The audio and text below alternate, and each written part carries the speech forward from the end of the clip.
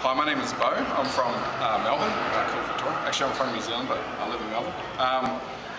I came to QC seminars with quite an open mind because I'm wanting to learn about financial things and how to rise above all the negative sentiment that's out there. And I haven't been doing such a great job. And what I've found is the tools to not only rise above it, which I walk outside now and I feel absolutely fantastic, whereas before I was looking around saying, oh my God, things are shutting down. Now I see opportunity, now I see that anyone can be wealthy, and not only be wealthy, but find their purpose.